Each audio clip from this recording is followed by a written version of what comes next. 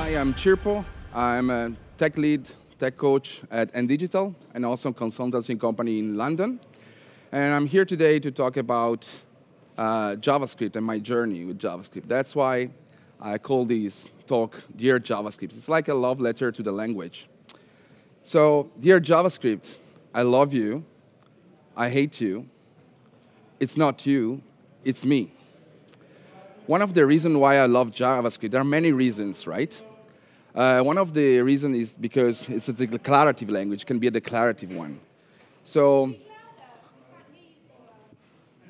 okay, don't you have your headset? Okay. Shall I wait a bit? Okay. So, number 3, just connect to the channel number 3.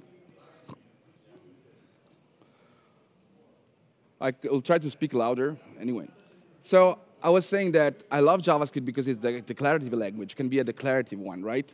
So let's make a comparison with an imperative language. Declarative language in the code tells you the what. With an imperative, it tells you the how.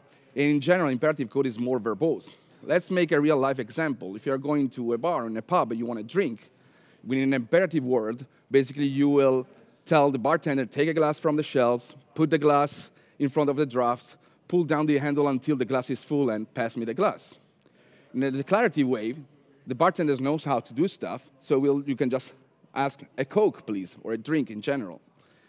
So let's make an example with some code. Let's say that you have this function called toLowerCase that will accept a collection, an array with two strings, and you want to lowercase them.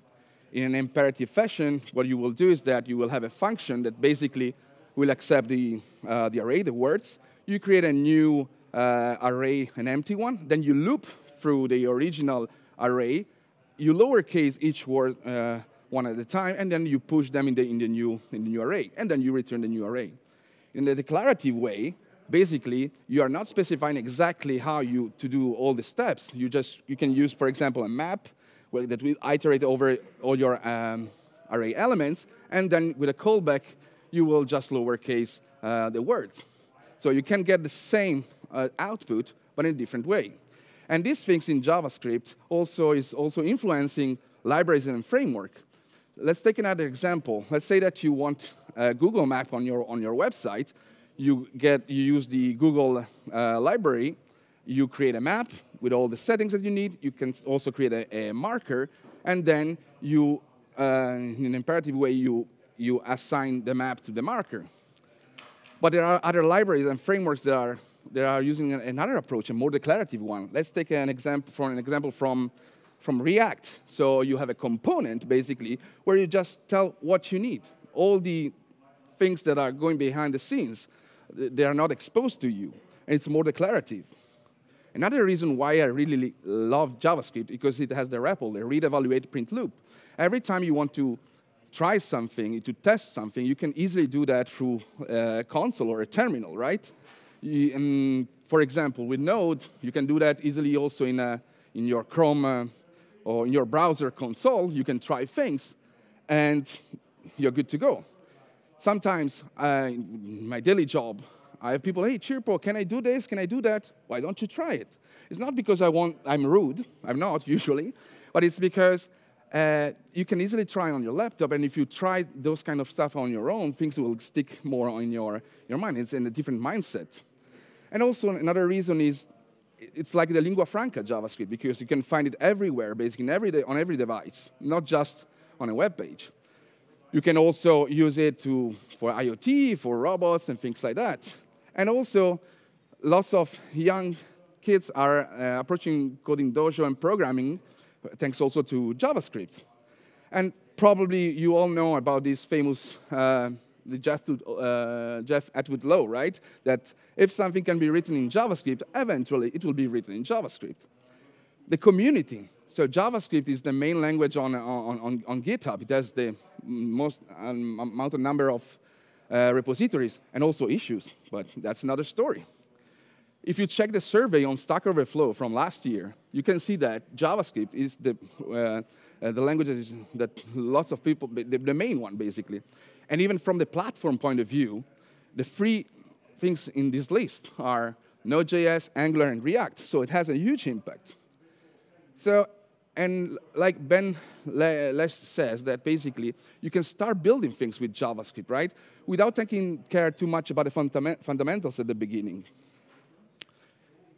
But I hate you, in the sense that I used to, at least, because it's true that you can easily start building stuff with JavaScript. You don't have to take care about the fundamentals in order to build some stuff. But when shall I start understanding the fundamentals? Where do I start? Ben Lesh, which is one of the core team member of Angular and RxJS, says, start with fun. Start with curiosity. Eventually, things will come later. But when? How? So keep in mind that I started at uni with a bit of C. I did a bit of Java. I had also 2 years of Java commercial experience back in the days. And I did tons of PHP. And I was also a full stack when even full stack wasn't even a thing in the year 2000. But I was using libraries just to manipulate the DOM. I don't know how many of you remember about Scriptaculous or Prototype.js? Anyone? I'm with you. So, and those languages, C, Java, the imperative way, the classical object-oriented programming, had a huge influence on me. So I couldn't be expressive and declarative as the example that I showed you before since the beginning. Of course, I was also studying, right? I mean, this is one of the books that everyone has. I probably read it 4 times. So I was grasping the concepts, not with just that book, but still, it wasn't easy for me. So this is a tweet from Kitze in replying to Dan Abramov. Of course, this is a joke, but Dan Abramov is one of the guy behind the, one of the dev behind Redux, says, I have a huge headache, but I don't know what it is, what it might be. And the other guy is replying, it's JavaScript, of course. So again, I was understanding the underlying concepts, but I couldn't apply them effectively in my code. So I was struggling a bit, say, why? Is that me? Then if you check Stack Overflow, what are the most frequent questions around JavaScript, those are the same questions that I had 5 years ago. And they're still there. So how do I return a response from an asynchronous call? 1 million views. How do JavaScript closure work? 1 million of views. How can I handle a callback error in JavaScript with try-catch? There are always these kind of questions. So and even the fact that I was understanding the idea that, yeah, JavaScript is non-blocking, it's amazing for the web, you have events, you have a callback async. Yeah, I get that. But I really don't get that much. But why? Is that me? Maybe or maybe not, because I had a huge influence with other kind of architecture and languages, but also because we have a sequential brain. In the sense, consciously, we can do just one thing at a time, right? When you go to the grocery, you have a list of things, one after another. You don't have milk here, eggs here, and stuff like that. So it wasn't easy for me at the beginning to read the code and understand how things work. So how many of you have seen these snippets of code? This kind of things is something that lots of people are asking you also during interviews, right? What you have here is basically a for loop from 0 to 2, and then you create an async call with set timeout, and inside this async call you have another function that will basically just output the value of I. And the answer is, the output will be 3, 3, 3. So at the beginning I wasn't understanding that. Then I start reading more, studying more to understand it, and say, okay, but what was happening is that after 2 days or 1 week or 1 month, I was still forgetting on why these things work in that way. We'll probably get to there. So I don't know how many of you knows I am a developer. Of course, it's another joke. So maybe this new JavaScript framework will compensate the fact that I haven't actually learned JavaScript properly. The thing is that things are moving so fast, and sometimes we don't think about the fundamentals, and sometimes we get stuck. So another dev replied to the Ben Lesh thread on Twitter saying, yeah, I agree. It's cool that you can start building things straight away. But But at some point, you have to master, you have the fundamentals, you have to understand the fundamentals in order to be quicker, more effective. But what are the fundamentals? And when shall I start? That's the question. Because I personally went through a lot of pain. In order to understand fully JavaScript, it took me ages. So it's not you. So it's probably not JavaScript itself that is the problem. Because we need to understand how it works. The main problem from my point of view is that either you have to-dos and things related to JavaScript, how to build a full application, or you have very specialized talks, books, and it goes very deeply on how the language works. And if you are a beginner, or if you just started with the language, or in programming, you are a bit stuck, because in order to get to the other more deep stuff, you need more knowledge. So first thing, let's start with the event loop. I think many of you knows about the event loop. But again, when I started trying to understand the event loop, things were not that clear to me. We know that JavaScript is single-threaded, so it's one process at a time.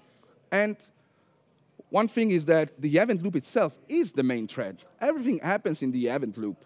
I understand that maybe some of you probably say, hey, Chirpo, but this is a very abstract thing. Yeah, I wanted to keep it abstract, because from my point of view, when you start seeing things at a high level, you can go deep in a later stage, but you need a big picture. So the event loop is where JavaScript runs, right? The event loop in Node and the event loop in the browser are similar, but not the same. So the thing is that the event loop basically executes one thing at a time. So let's go back to this example, to the two lower case. So in this case, basically, you have 4 different function calls, OK? You have the two lowercase function they're going to call, you have the map, and 2 lowercase that will be called twice, because we have 2 elements in the array. So let's think about a stack. You have 2 lowercase, then the map comes in, then word 2 lowercase. Once it's done, it returns. And again, word 2 lowercase. Then it returns back. The map is same. And when we are done, even the stack gets cleared. But as you can see, we are doing, basically, it's like JavaScript is executing 4 things. So because it's one thing at a time. And this is one of the things that clicked me. I understand that probably I'm not, as I said, I'm not going to extensively talk about how all the mechanisms behind the scenes. This is just a simplification. But I think this kind of simplification helps beginners, or even when you have to give a quick response to someone that's asking for support on how things works. Another thing is that, yeah, JavaScript is amazing for the web because it's non-blocking. Yeah, but it's not always non-blocking. It's non-blocking for the I/O. And what's the I/O? The I/O basically is the idea that when you have a network call, an AJAX request, whatever, an event loop, an event in the browser, a file system call, these things, JavaScript is not going to take care of them. It's not even, it's just calling something that will take care about that, so it can continue, execute the next thing. And once you get the result from the I/O call, someone else is going to, let's say, something else is going to push the result again, let's say, in a queue, and then it goes to the event loop. But that's the thing. So one thing at a time, and if it's the I/O involved, JavaScript is not going to take care of it. But we can block in JavaScript. That's the thing. It's non-blocking for the I/O.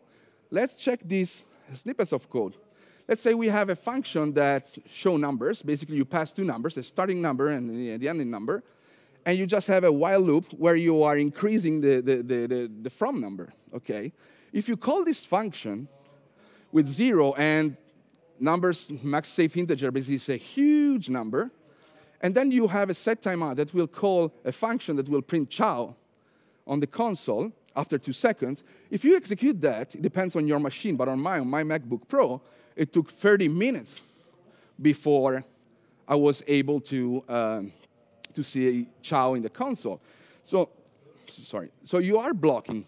So if it's something that's not related to the I/O, network calls, file system, events, etc., you are blocking, okay? Because JavaScript is doing one thing at a time, and this is just related to a CPU. It's a CPU bound. It's not an I/O. So this is one of my haha moments. JavaScript is non-blocking only when I/O is involved. So the event loop again. So, but yeah, one thing at a time. But who's taking care of doing these multiple stuff? Because I can react to an event in the browser, but I can still scroll. Or in Node.js, for example, I know you have a web server. You can still accept incoming connections, right? So there are threads. For example, Node has 4 threads, but it's also Node.js has also the libuv, which is a library that will interact directly with all this I/O stuff. It's not part of JavaScript. Same thing for the browser. In the browser, you have, for example, lib event and other threads. So it's more complicated than that. But the idea, again, that you do one thing at a time, and all the things that are related to I/O are basically offload from JavaScript, is something that you have to keep in mind, and it's something that helped me a lot. So another thing is, JavaScript, in the past, didn't know anything about being asynchronous. It was just executing one thing at a time, and the fact that this async behavior was provided by these other things that were running outside the event loop. But we know that now we have promises, right? And as we know, promises are always async. So they had to put something inside the language in order to have this notion of asynchronicity. So that's why you have in the language, you have jobs and jobs queue. It's like mini event loop. Unfortunately, we can't use it nowadays. It's like an abstraction inside the language. But yeah, so just to give you an idea on the fact that previously JavaScript wasn't async in the sense that it didn't know anything about asynchronous programming. The scoping, even here, maybe lots of you knows about this, but it's just an overview in order to connect the dots. Because one of my problems was that I wasn't able to, I was trying to understand how this thing works, how that thing works, but I wasn't able to connect all the dots properly. Scoping. In JavaScript, scope refers to the current context of your code. Each function creates its own execution context. And that's the key. Let's take a closer look with a snippet of code. For example, you are importing a module, can be in Node, could be even on the browser with import and things like that. So you have a scope. Let's call it scope A. Then you have a function B. Inside the function B, you have another scope. And this is very important because a function will create a new scope. But at the same time, the scope B will have access to scope A. And then you have a number variable, right? Then you have another function C that basically will create another scope. But function C will have access to scope B and scope A, and so on and so forth. So it seems quite easy now. But again, if you think that if you are coming from another language, and if you are working with many different languages, these are the kind of things that people at the beginning don't think about. But this is how JavaScript works, and in order to leverage all the potentials, these are very, very important concepts. So one of the things that happens frequently, I've seen this thing also with other languages. For example, people that were moving from Java, PHP to Go. First thing that they want to implement is a dependency injection container, because they think that's the best practice, that's the best thing to do, right? But languages are different. And even in JavaScript, you usually don't need a dependency injection container because you can leverage with the scope thing. This is one of the reasons. So again, you have an event loop, you have the scoping, so one thing at a time, a scoping, and then what I understood is that a function basically is always running in isolation. So it's like a small program that is running by itself. It doesn't know anything about the other functions.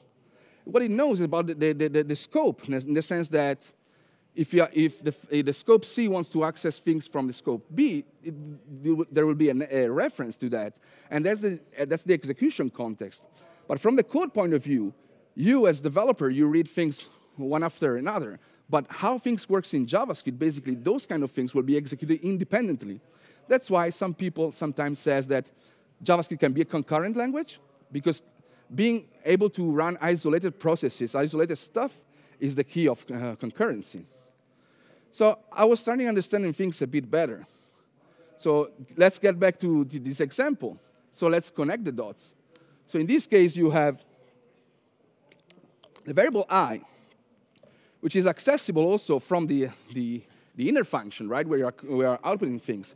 But JavaScript does one thing at a time. So we'll do the for loop, and after at least 100 milliseconds, it will start executing the other functions. But the other function will have the access to I, which is basically changed during that time, because it's just a reference, okay? So if you understand these snippets of code, you understand most of the things that are related to JavaScript. Event loop, scoping, and then function. We already talked about functions a bit so far. Functions are first-class citizens. You can return a function from a function, pass a function as an argument to a function. Beautiful stuff. But at the beginning I said, okay, so what? How can I use this? Is this meaningful? Or the fact that functions are objects in JavaScript. Okay, so what? The fact that functions are objects, when I've seen this example, the fact that you have a function, hello, doesn't do anything crazy. You have an argument, and you can use the .length, so a property on an object, on a function, and it returns 1. What's this 1?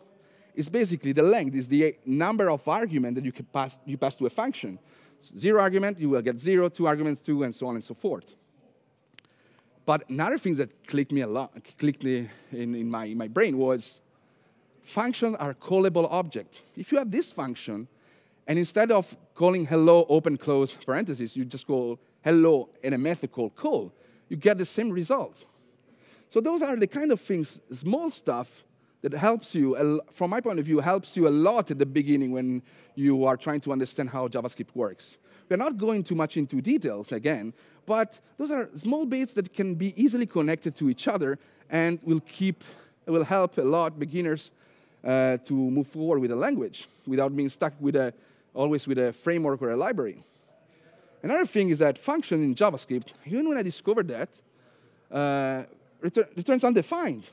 A function always returns something if you are not implicitly returning something in the body function. It always returns undefined. That's why also when the first times that I was trying things in the console, in the terminal, I say, oh, shit, it's undefined. Maybe there's an error. No, it's totally fine.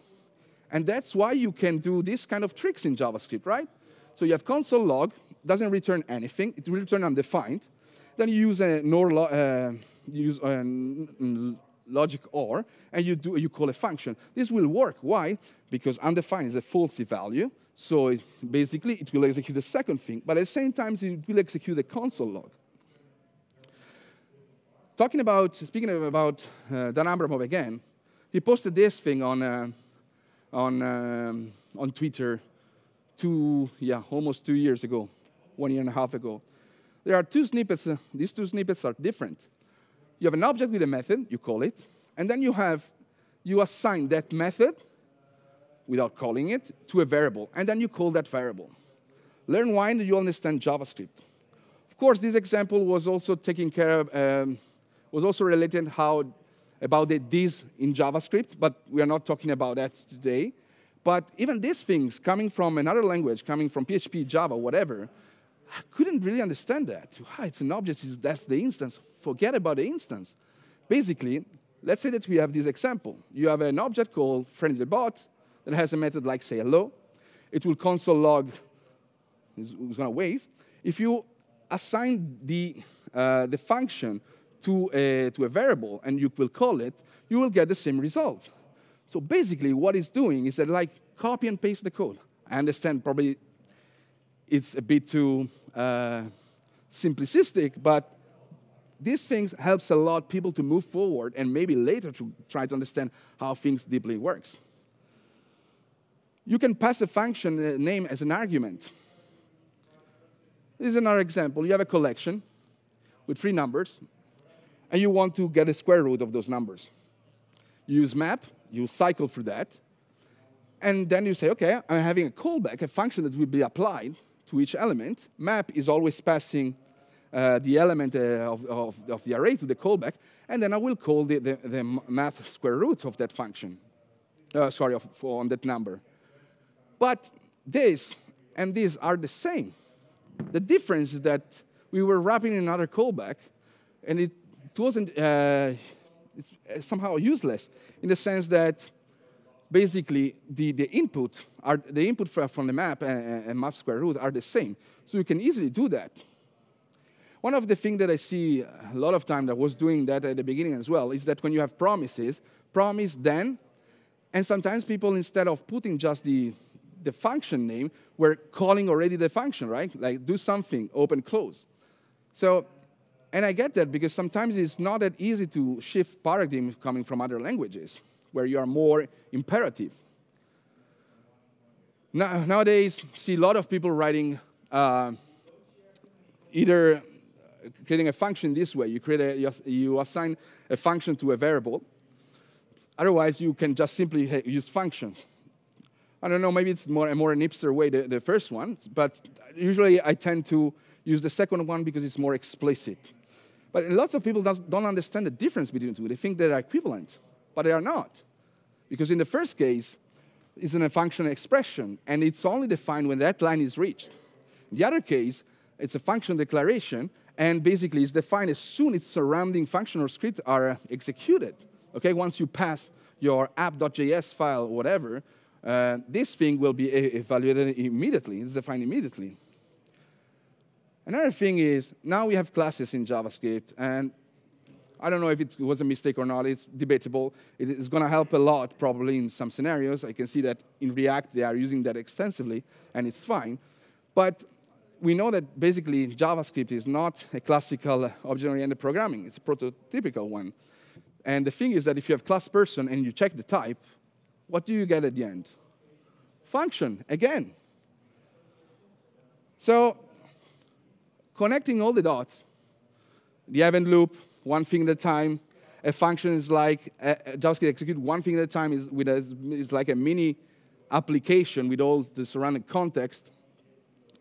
And then how function works. Basically, you can probably now easily answer all these kind of questions, especially the last one. Why I can't use try catch? Well, simply because if you think about it, every function gets executed in isolation. So if you have two functions or a callback, basically they don't have this visibility to one another. So it's me, or I probably should say it's us. Because again, I think it's also our responsibility if we are, let's say, experienced developers, or if we really understand JavaScript, to give a better guidance. I can't say that I was alone at the beginning, but sometimes, I say, why I don't understand this? Maybe it's me. Or maybe, I don't know, there's not enough things on the web that I will explain in an easier way, or that can give us a big picture of things. Let's talk about currying, right? We said that a function can return a function. Fine, cool. But what's the idea behind it? So one of the things that you see online, in talks and stuff like that, is that, yeah, I can create an add function with accepted number that will return another function with another number, and then I can just return the sum of them. So I can basically create a partial function, let's say, add2, which basically every time I will call add2 with any number, in this case 3, I will get 5. Wow, that's cool. But how many times will I do that in my code on a daily basis? I never did that.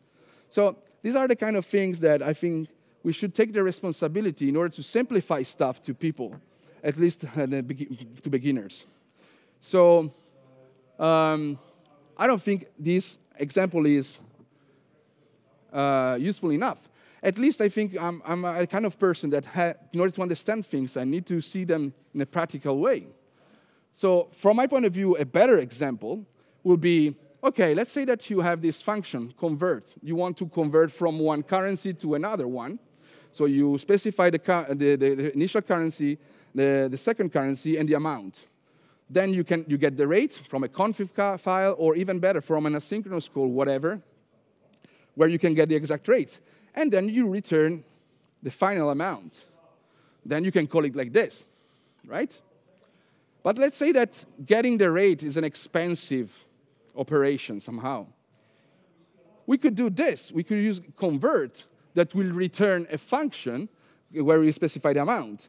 And given the fact that you have the scoping thing, so you have a reference, I don't have every time to recalculate the rate, to ask for the rate. And I can, in a beautiful way, in a more declarative way, an expressive way, create a function called convert pound to euro, where I just pass at the beginning the two currency, and then every time I want to convert an amount, I will just basically pass the amount that I need to convert.